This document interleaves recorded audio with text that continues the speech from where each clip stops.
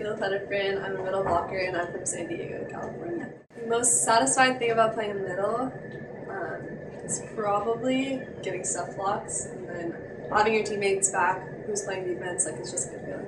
I knew from my recruiting trip that Sam and Chris and Carolyn and everyone and Jen were like super dedicated and wanted to better the program, and the fact that they wanted me to be a part of that was like really satisfying. The most rewarding thing that volleyball has provided me is definitely the people.